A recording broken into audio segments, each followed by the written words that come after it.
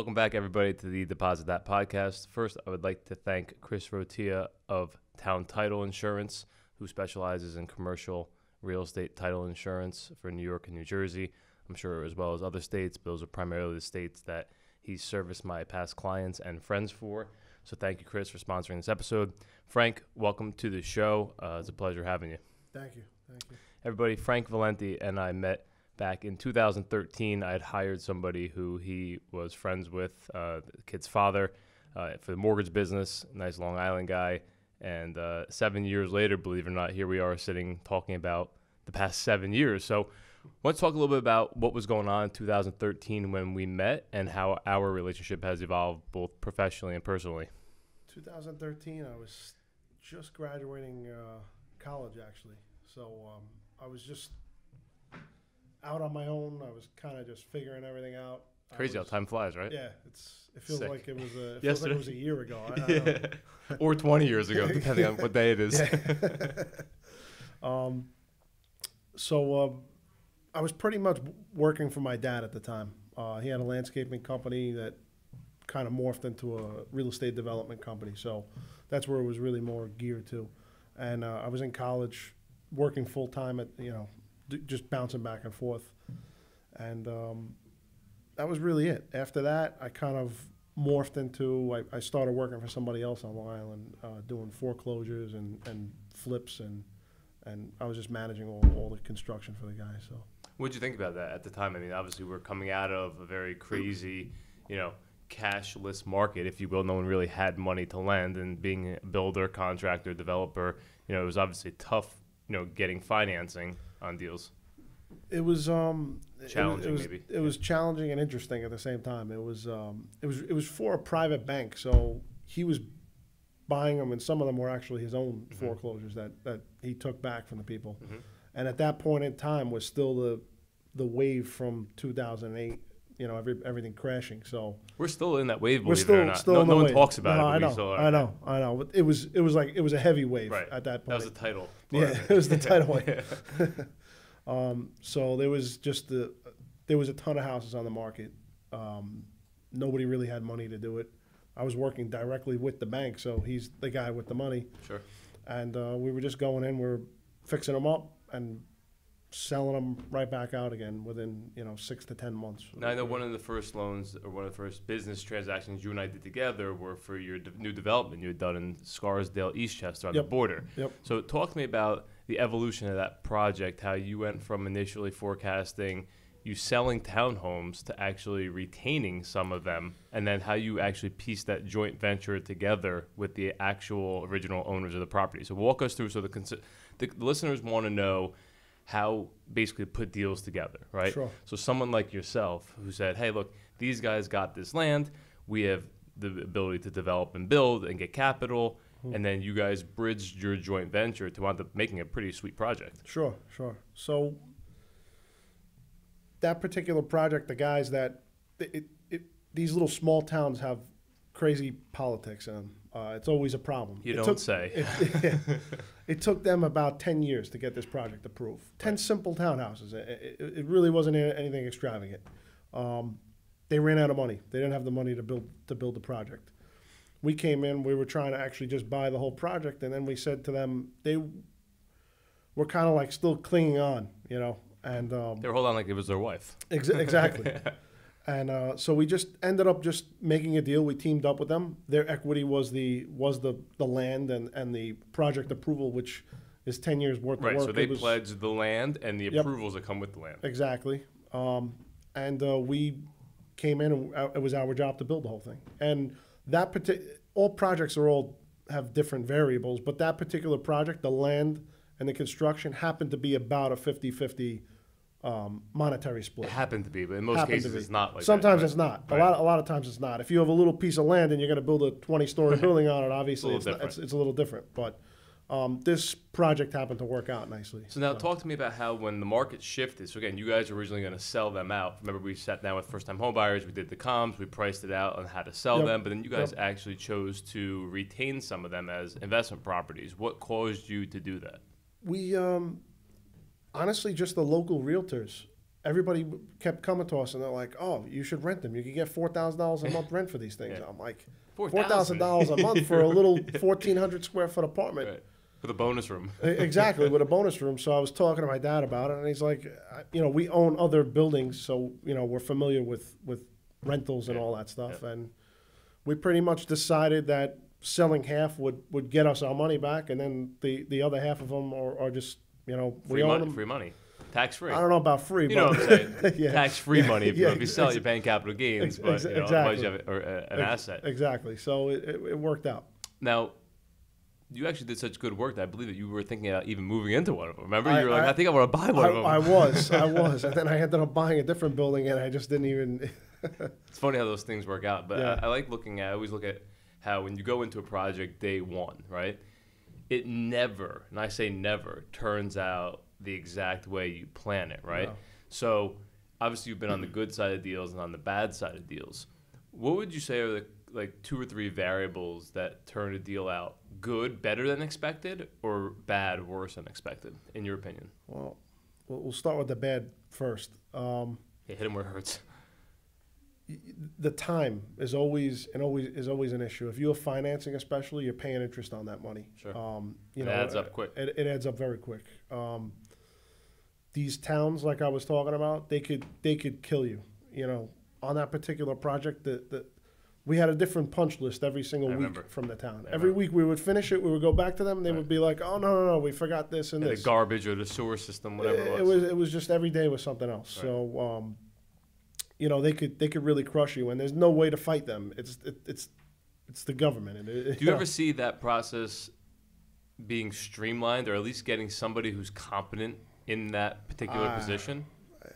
As long as I know, it's been like that. So Forever, yeah. If years. anything, it's getting worse. Right. Especially most people don't care at all. Exactly. Now. Especially at least back in the day, they cared, or at least you would grease them and they take care of you. Exactly. Back then, it was a little bit different. But here's an envelope. Sign off on this. Exactly. Today, it's like, no, let me check my Instagram account. Yeah. I'll be there tomorrow. If anything, it's getting worse because in this day and age, everybody's afraid to make a decision. Yep. No balls. They have.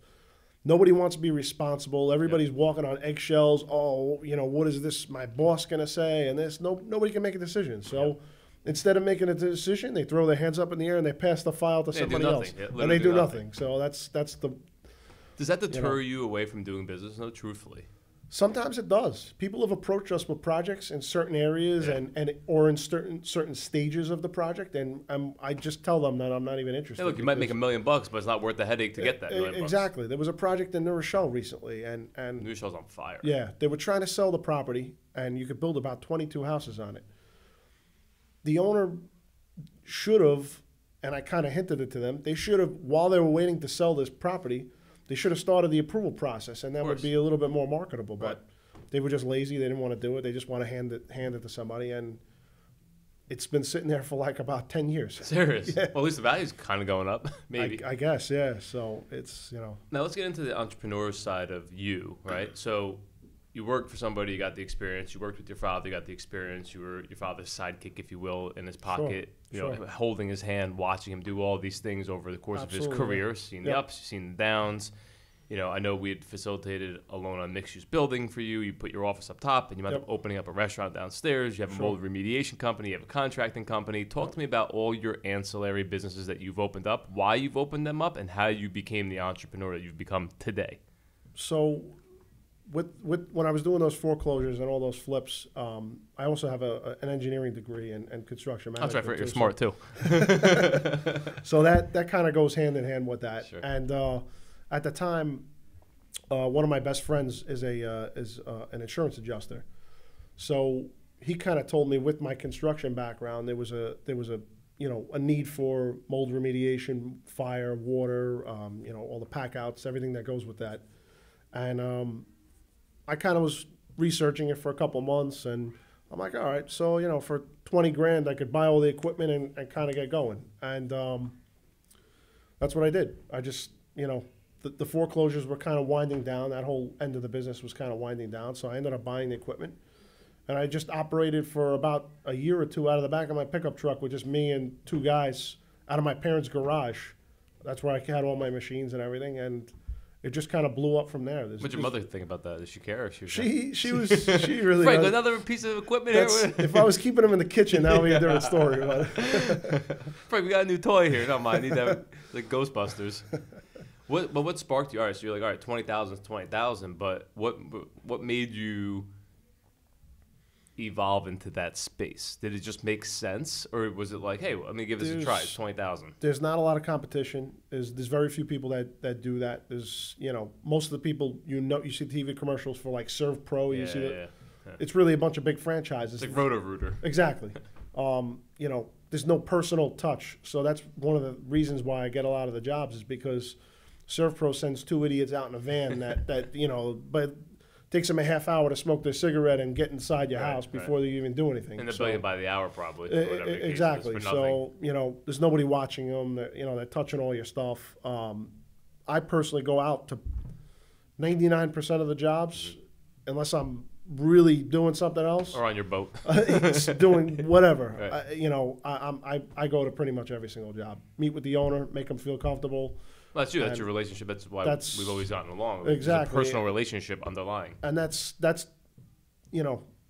way I do business. But you see the world getting away from that, right? Again, people, I feel like your average person in the masses, I'm going to say 90, I'm going to throw a number out there. There's no statistic to prove this. This is my own, maybe I just deal with fucked up people. I don't know. 90% of the people would rather deal with a Roto-Rooter for $79 estimate opposed to deal with you who know what you're doing, who's going to come shake hands. You might be, I'm giving an example, a couple dollars more expensive overall, but you're getting the shit done right. Yeah. How do you feel like, the market's going to moving forward? Because clearly everyone's going towards targeted ads and being lied to, and they know they're being lied to, but they're okay with that, opposed to how we conduct business on the relationship level.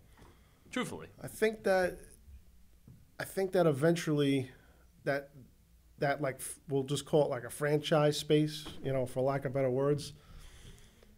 I think eventually it'll start coming back to the personal small business. I think. I can't see it. It has to. The whole world can't be running on corporations. Right. It just doesn't work that way. On stock money. Yeah, it's I'll tell you a quick story. Actually, recently, about 2 weeks ago, I'm doing a big fire job in Eastchester. You caused the fire or no? No. Not this one. So the owner of the house, he had Serve Pro, a couple other companies go out there. They gave him lower prices than what I did, but when he called me, I was in front of his house in 15 minutes, met with him, shook his hand. Know the area, walked through the whole entire thing, told him exactly what we're going to do. We're going to do this, this, and this. And he ended up giving me the job, even though I was a little higher. And he said, Frank, to be honest with you, you were a little bit higher, but you showed up here. You sound like you know what you're talking about. Yeah, not an 800 number.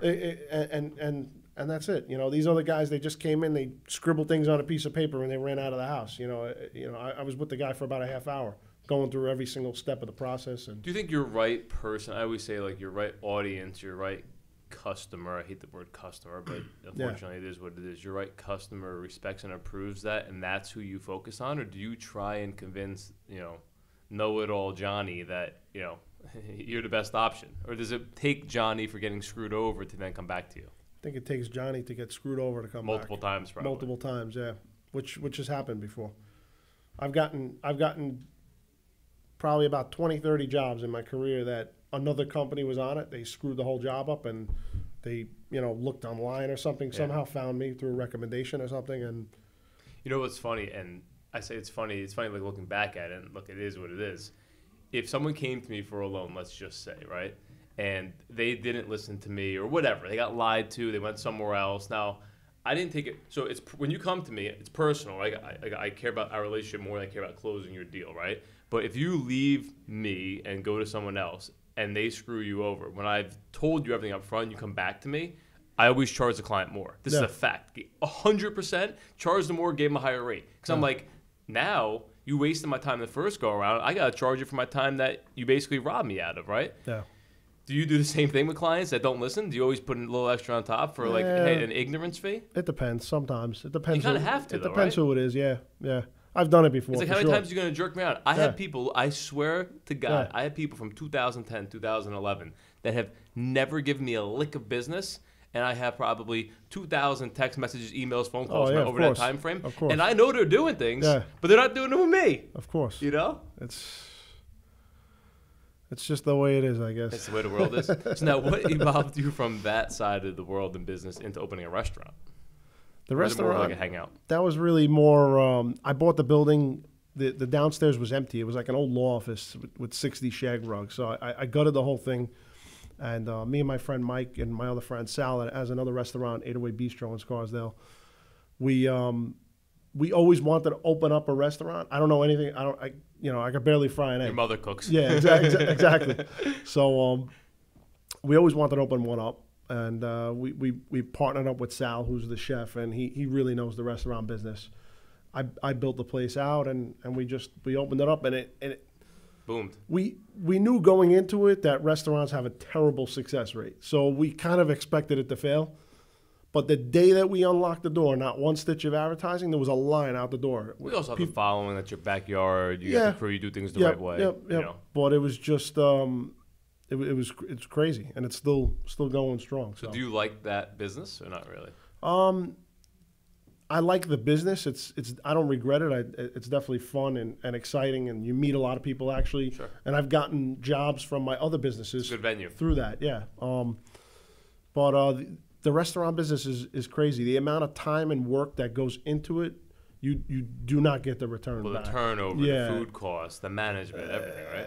Everything. POS, all that. It all adds up, and like I said, the hours that you put in, restaurant hours are crazy. Yeah. Nonstop, right? Pretty much. It's nonstop, and you don't get that money back, but. Well, you do full service everything, alcohol, liquor, right? Beer, we have a full bar, everything. So if you had to pick one business that you have to go, if you only could choose one to go all in on, what would it be? It would be the fire and water restoration. Serious? Business. Yeah. Not developing. Developing, take away all the politics and the approvals and permits. Do you like building or no? Yeah, no, I love that. Yeah, I feel like that's your passion. Yeah, I love building things, but it's just like you said, it's all the politics that go along with it. Right. Yeah, path of least resistance. If I could just buy a house, close, and build the thing and be done with it in 2 months. Put up some cardboard in the front, newspapers in the windows, and that's it. But it's. So what are you seeing in the market in Westchester County right now? I know we speak all the time about prices and who's looking at what's going on. Where do you see opportunity and where do you see pain spots right now in the market? I feel like the over $1 million market is either just flat right now or actually declining right now. I think it's actually declining a little bit. I just feel like that all the, we'll say, 55 and up people that own those $1 million+ houses in Westchester are retiring, going to Florida. Their kids are out of school. They're living in a 5,000 square foot house with 2 people in it. They don't need it anymore. Through the roof. Taxes are ridiculous. You can't write them off anymore, or as much anymore. Yeah. And they're putting the houses up for sale.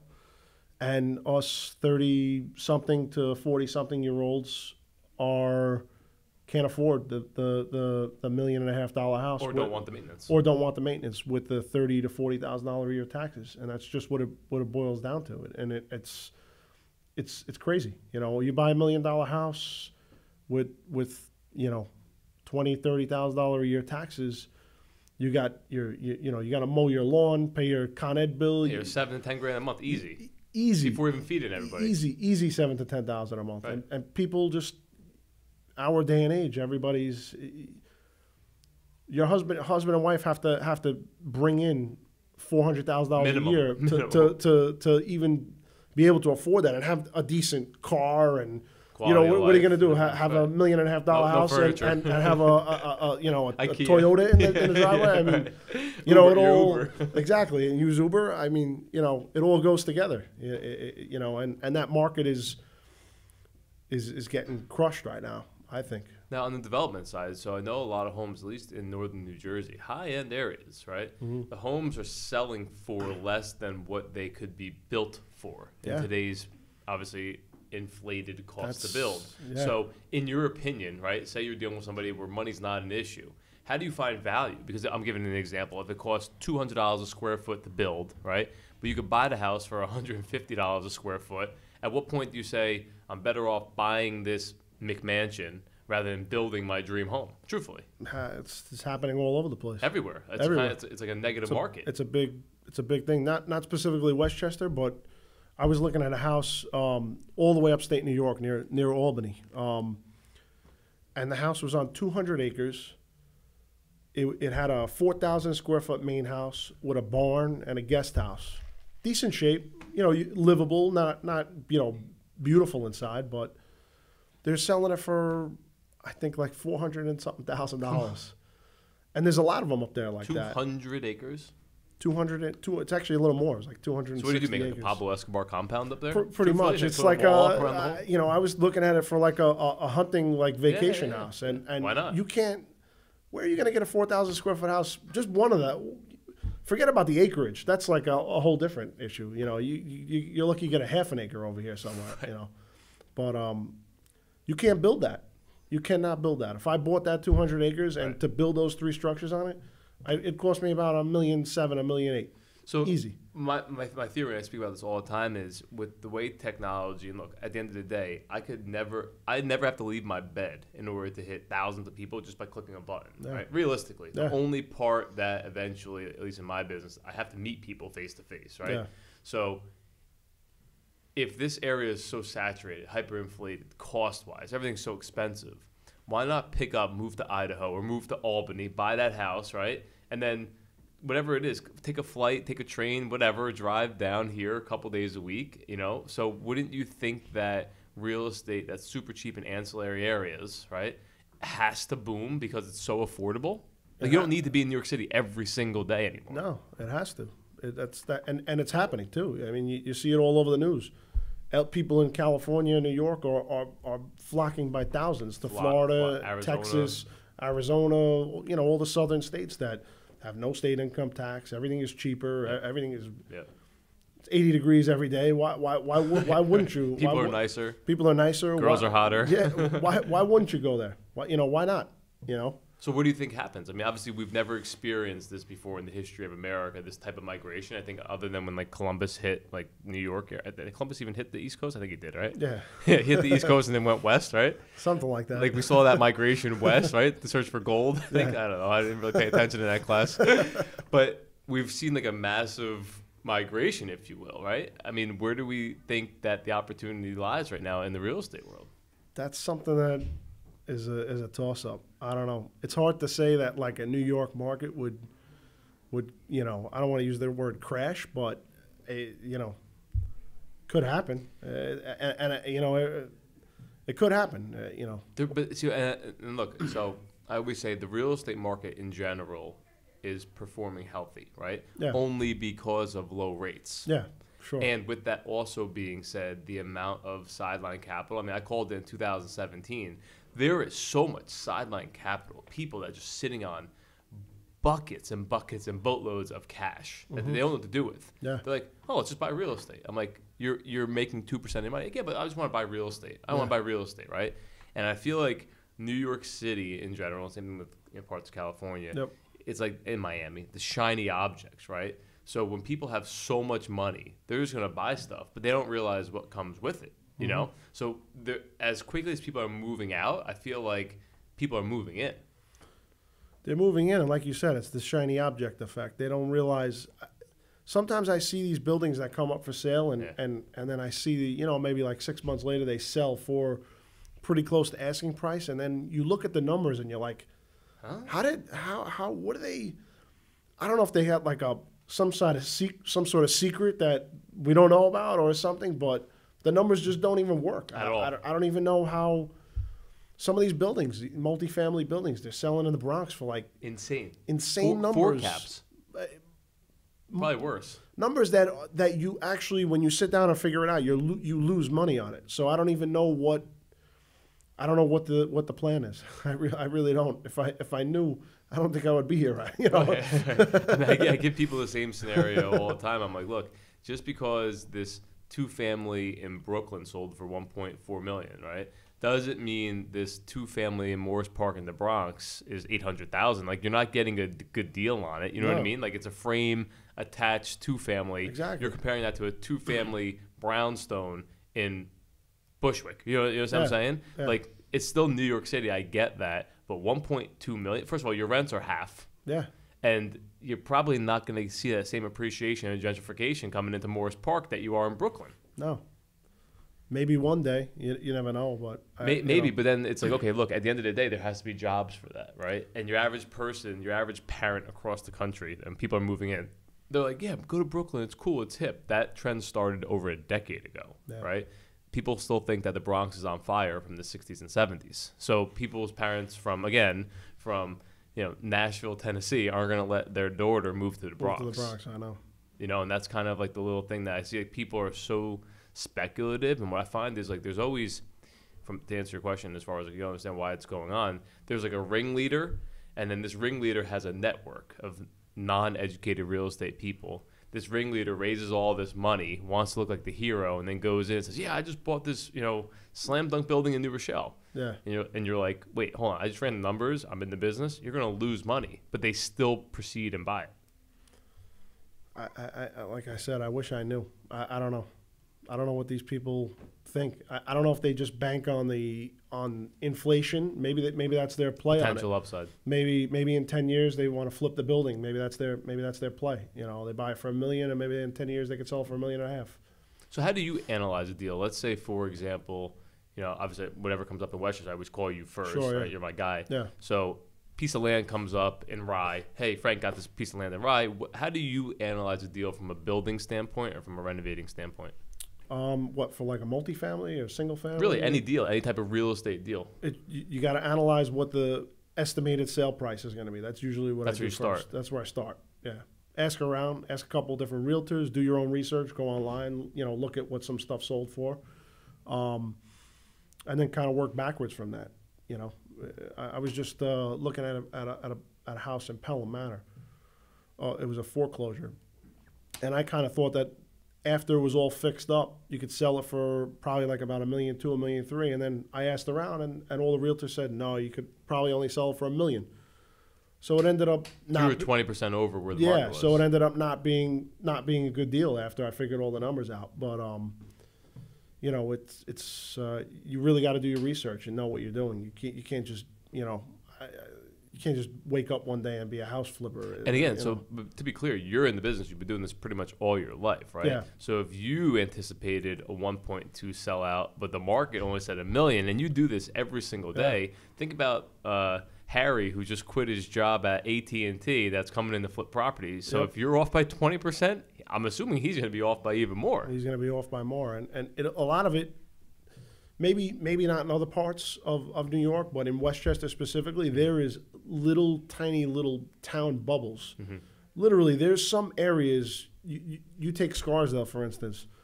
There's some areas of Scarsdale that are completely different than, you could go one block over and the house could sell for another $500,000 more. People are like... That's how it is in Teaneck, New Jersey. These people are like, Scarsdale, Fox Meadow Lane. Yeah, I got to be on Fox Meadow Lane. Need the address. That's like you could sell a house for probably $300,000-$400,000 more just because it's on that. Serious? Yeah. I mean, it also costs more to get the house, but it's very weird. That's why you got to be really. I don't like to go outside of my world. Like you know what you know. People call me on Long Island and they, I got this house. I'm like, I really don't know enough about it to go there or Jersey. Sure. I don't. Sure. That's not my world. I don't. Sure. I know things are a little bit cheaper in some. Well, it's like Jersey City. I mean, so when I moved to Jersey City, I was like, oh yeah, moved to Jersey. People, oh that's great, it's awesome. I go to bars all the time. I'm like, no, I moved to Jersey City Heights. Yeah. They're like, where's that? I'm like, not downtown Jersey City. Again, downtown Jersey City trades at X. Yeah. When I bought in the Heights, it traded at like 30 to 40% of X. You know what I'm saying? Yep. So it was at a discount. But like anywhere, even the Bronx. Yeah, I've been to the Bronx. I'm like, what part of the Bronx? Are you talking about like Yankee Stadium, South Bronx? Or are you talking about Arthur Avenue? You know, and there's so many different pockets. Like you said, literally, look at Country Club, Throgs Neck in the Bronx. Yep. One or two streets can be the difference between 800 and $1 million. Absolutely. Or 1.2 million and 1.5 million. Absolutely. So you got to really know your market, and you really have to do your research and know your little niches. And I always like to talk to realtors that specialize in that area. And in that asset class. But local realtors in that area can help you. I'm not going to talk to a realtor from Harrison just because I know the person about a house in Pelham. Yeah. I'm Your friend's mother who's a realtor. Stay-at-home mom, part-time realtor. Exactly. Hot lady, but sucks at real estate. But, so how do you balance? You got a lot going on, obviously. How do you balance your personal life with all your businesses? Do you ever shut off completely, other than when you're sick on the couch for 3-4 days? Or not really? It's tough. I know. Not really. I never really shut down ever. Even when I was sick, I was still out, every day, checking on my guys, checking on all my jobs. It doesn't stop. I'm the kind of person that I don't really like to sit still, and when I'm home, I feel like I'm like missing something. So, FOMO. Exactly. So I'm always doing something. But it's a tough balance. It's tough on it's tough on your family, your relationships. It's tough on everything. But it's just something that I love. Working and building things and doing different projects, and I actually enjoy it. It's not only it's a job, but it's actually a hobby of mine. When I go home at night, I'm on my iPad looking at looking at deals. We do so many different things. There's always so much going on. Exactly. So it's I enjoy it. Some people are happy with their 9-to-5 job. They go home, they click their phone off. They and that's cool. If that's you, that's cool. But that's just the way I am. That's the way I operate. I've researched something recently called flow state. I don't know if you've ever heard of flow state. No. So as I've been getting back into the gym, the whole ankle recovery and all this stuff, life, when life kicks you right in the balls, you kind of got to be like, I got to change things, right? Yeah. So my old high school football coach, one of the best guys I know, Coach Beach, literally the best guy I've ever had in my sports career my entire life. I've had some really, really, powerful coaches, powerful figures I've been around.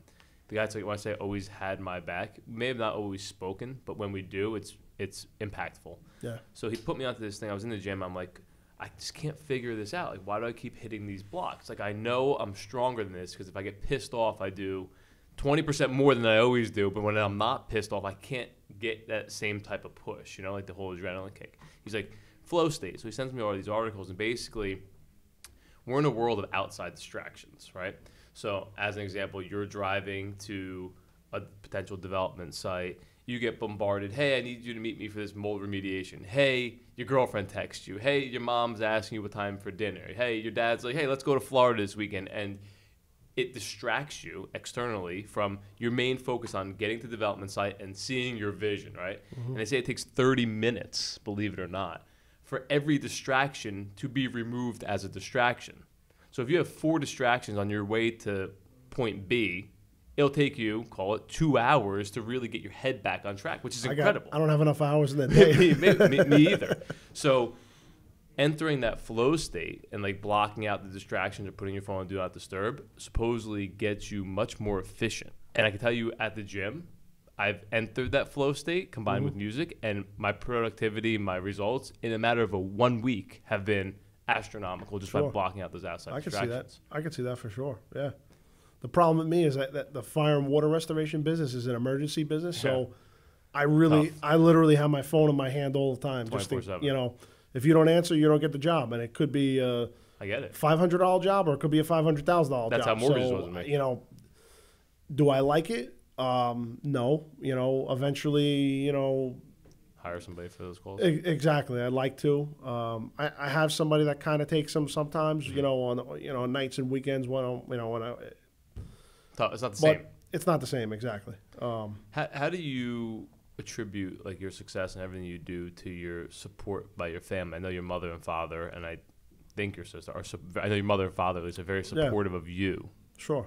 How important is that in your growth and the ability for you to scale? Probably the most important thing. Period. We come home, there's a meal on the table. Yeah. That's number one.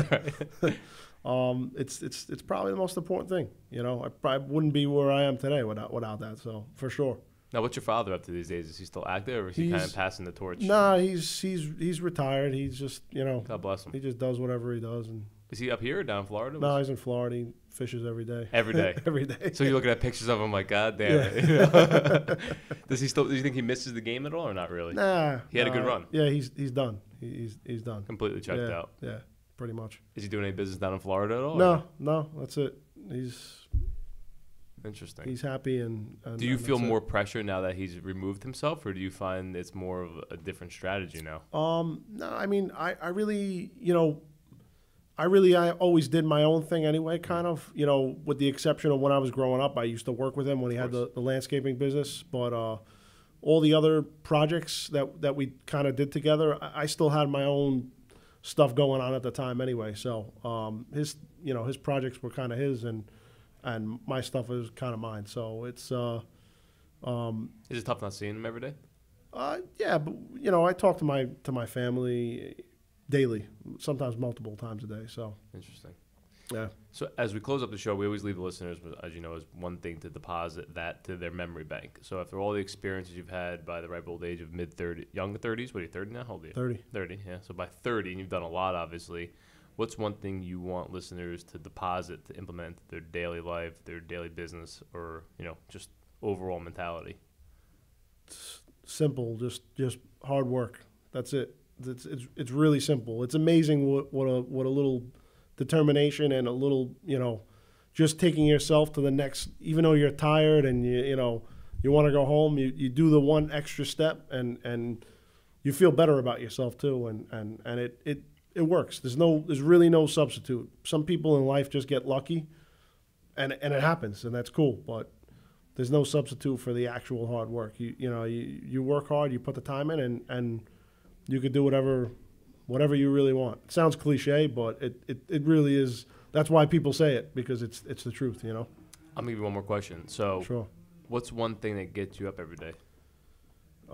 Just the action, the hustle and bustle, the doing it. Like, So basically, if you don't like the action, if you don't like the hustle, you're probably gonna just keep your ass in bed all day. Exactly, yeah. And that's it. Sometimes I if I sleep till like 8 o'clock, it's late, Yeah. and I'm like, oh man, I'm behind the eight ball. Yeah, exactly. Literally. Yeah.